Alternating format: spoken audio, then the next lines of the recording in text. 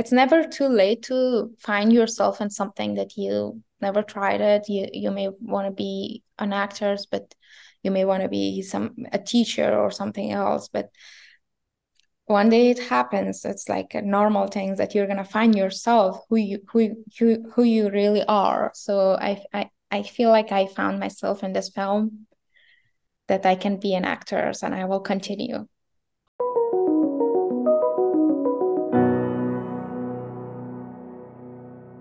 Welcome to the SAG-AFTRA Foundation's Conversations at Home program. I'm Carla Sosenko.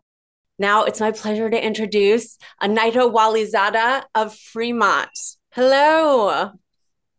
Hi everyone. My name is Anaita Wali Zada. I the first lead of Fremont movie, Dunya's character. Yes. Thank you so much for Amazing. being.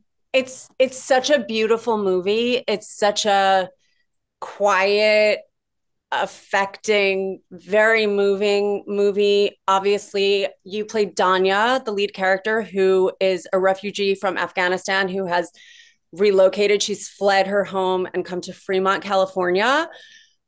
This journey, Danya's journey, is not unlike yours. And I would love to hear a little bit, if you're comfortable sharing, just a little bit of your own personal journey. Yes, for sure. Thank you so much for giving me this opportunity. My name is Anaita Wali Zada. I came from Afghanistan in 2021 after what happened to Afghanistan, and I had to leave the country.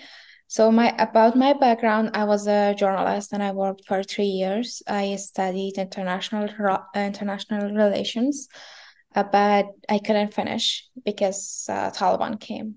So I came to the United States, and uh, I started my life here. And yeah. So this was your first role. Is this the first time you've ever acted? Yes, this is my first time being an actor, and it was a quite like interesting journey for me. Yeah. How did it happen? How did you get involved with the film? Um, yeah, after I came, I was looking to, and I looked up to my life. I said this sentence to myself, I have to start again.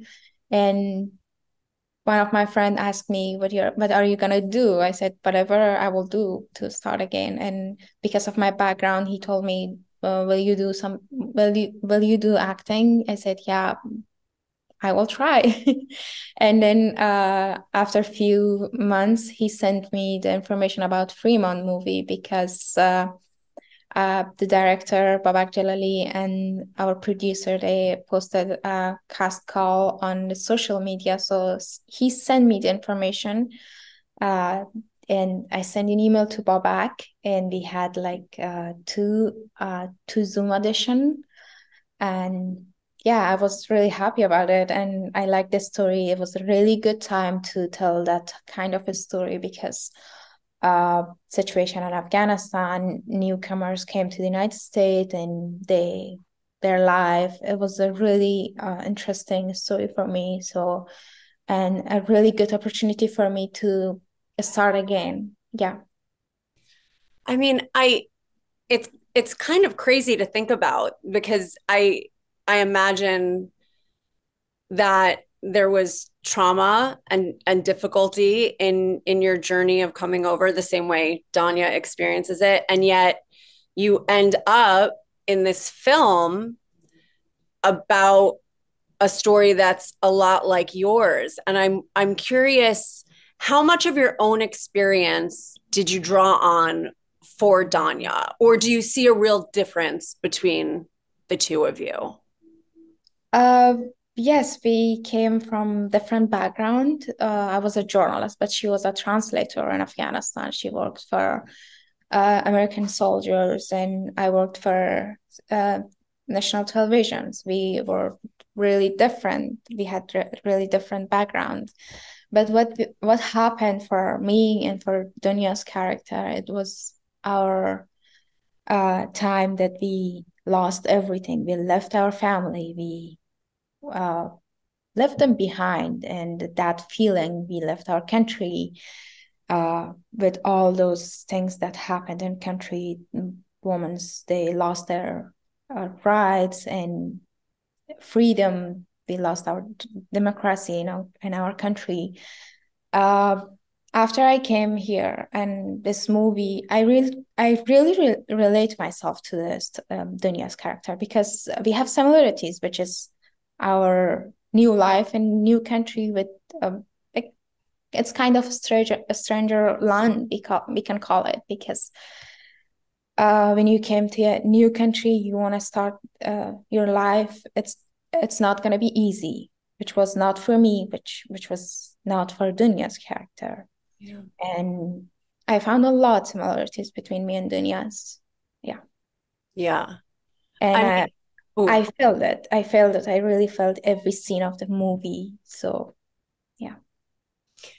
I feel like you can tell as a viewer because it is such a moving performance. It's such a there's a lot of there are a lot of funny moments, but there's a lot of sadness in the film as well, and a lot of loneliness and solitude. And I'm just amazed as someone who's also a journalist. I'm trying to think of making that transition, and I can't wrap my head around becoming an actor. So what how did you do that? How did you train in a particular way? Did it just come naturally for you? How did you just become an actor?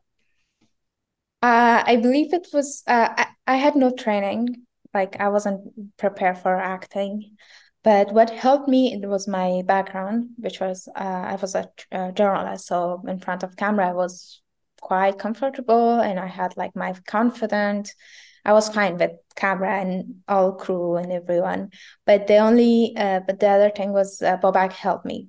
He really helped me with, because for English is not my first language, and in this point, I had a lot of I faced a lot of challenging things with my language, and he helped me. He sat with me, and we went through script like 2 times, 3 times, and also I had my our film producer. She also helped me with the language, but I don't know, it just happened. I feel like, yeah, it was Bobak's direction. Also, I want to say that because he worked with non-actors, he had experience, he knew it how to direct a non-actors. So I guess he did a lot for me.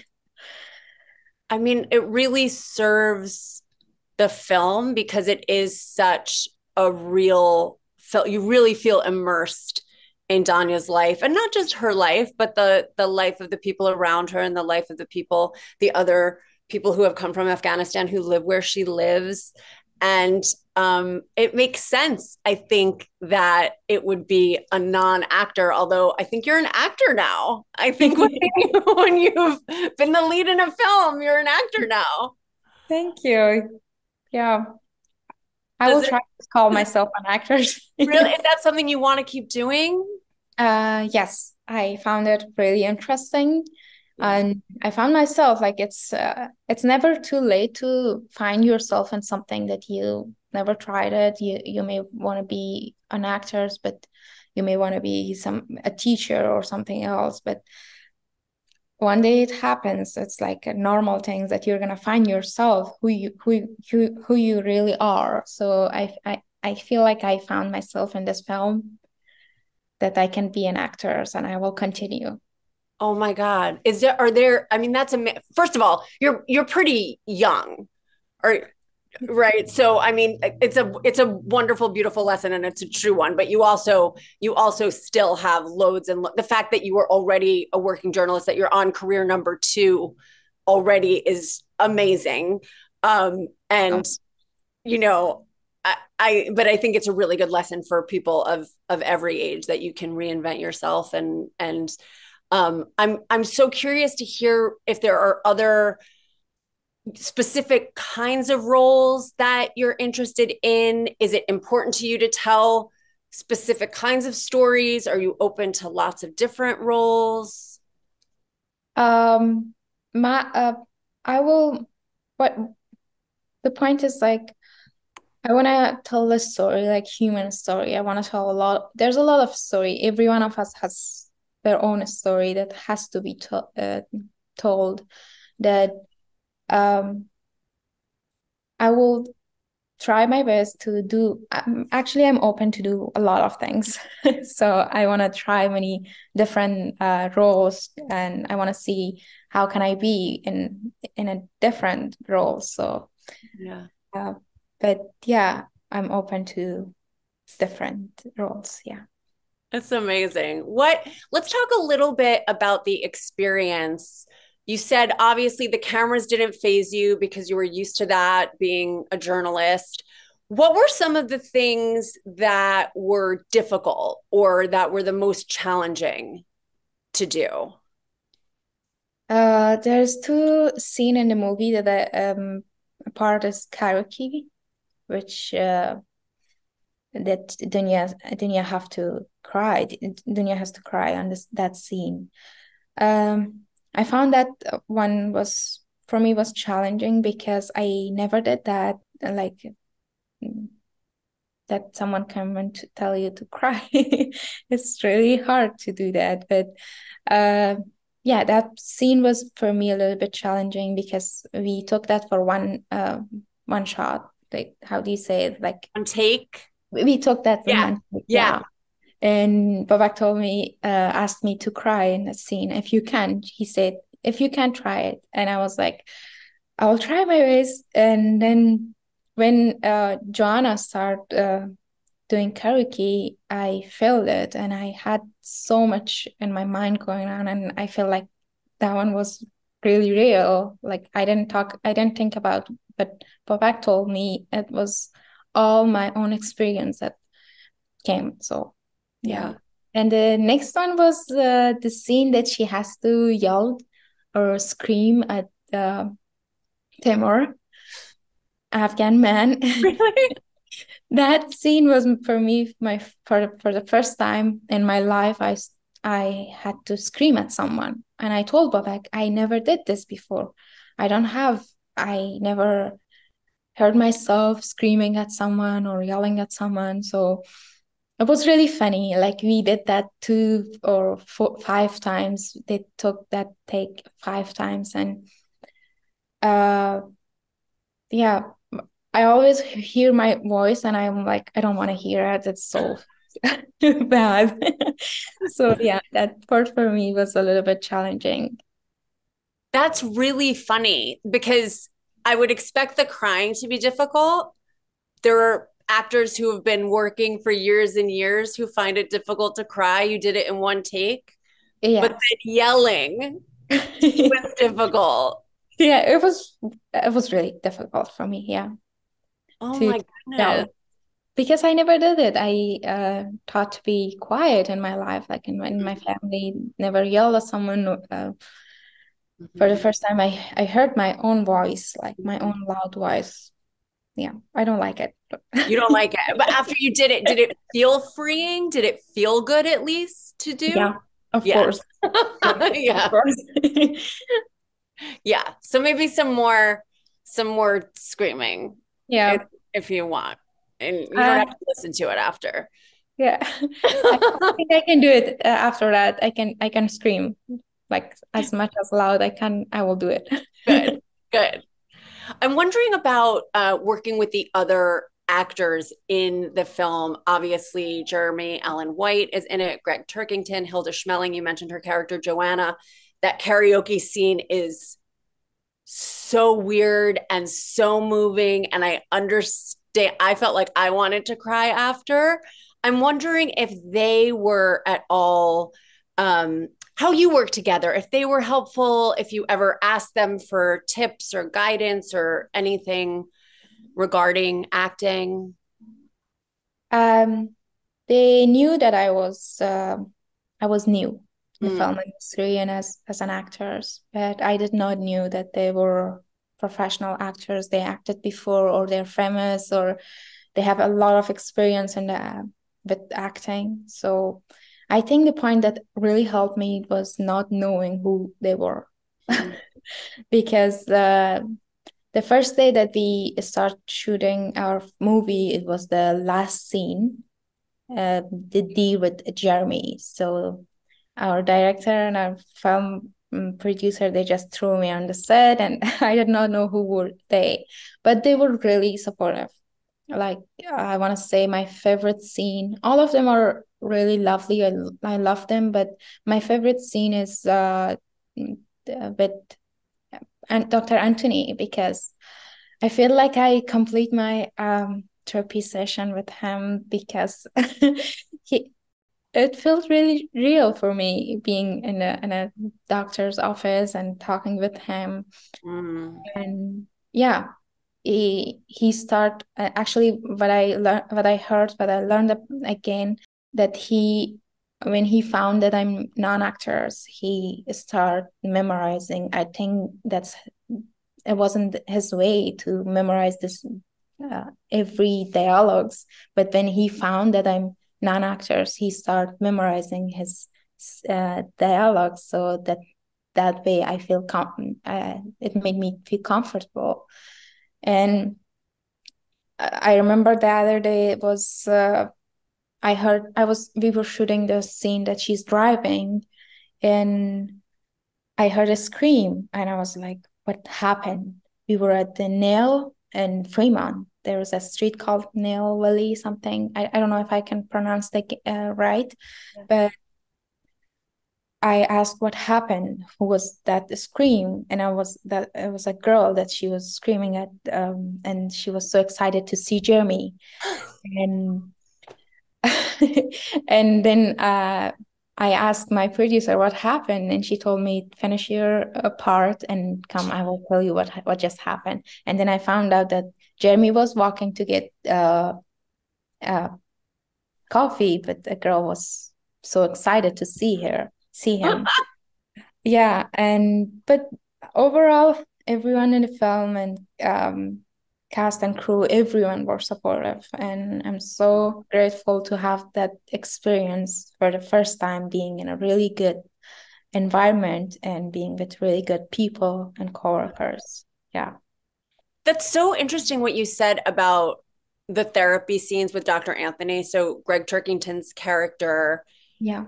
that wasn't something he discussed with you. He just knew instinctively that if he stuck to the script, that would be better for you. Yes.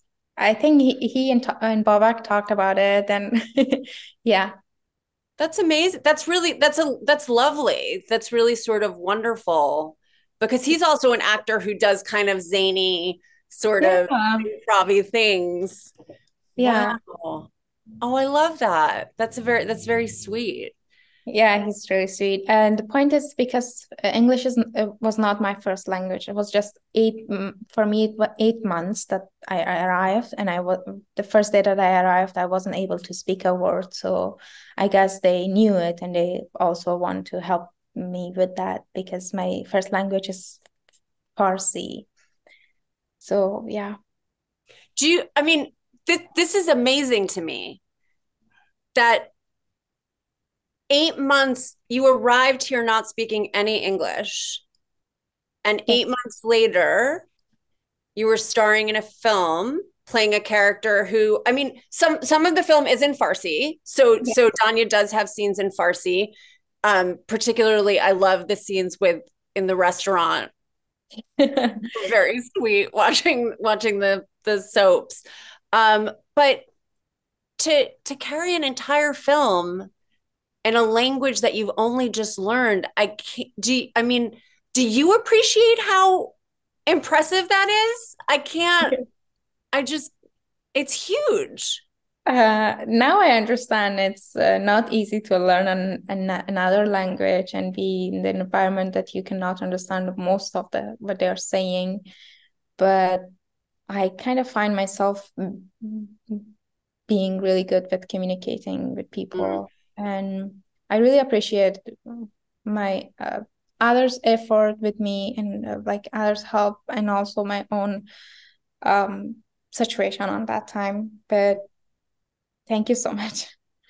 I mean, it's just an incredibly beautiful film, and a really important film, I feel like, for people to watch right now. And I'm Yeah. just wondering if there's anything that we didn't get to talk about, if there are any like particular parts of filming or anything. Are you doing any specific kind of training now that you know that you like acting? Are there things that you want to learn, or do you just want to keep kind of going about? I mean, it worked the way you did it. You just went in and did it. Yeah, I want to continue, yes. But I didn't have like I did not do any I didn't get any training before. Yeah. But after that, I want to continue and take some training and go to classes and take some classes and continue acting also. Yeah. At one point is about the film because I believe it was really good time to tell that story. And what I'm thinking right now, it's I always get to say this to everyone, whatever I got at the time, and mm, meet new people and or be in a panel or Q&As. I mentioned this that please don't forget about Afghanistan because yes, we know a lot of things going on in the world, and there's also humans that they are looking at the world and they're looking for the one sentence that girls can go to school. Mm. Like this is the only thing that girls are looking. It's not just about one girl; it's about millions of women and girls that they have no right in that in my country, from education to going to work or having financial independency.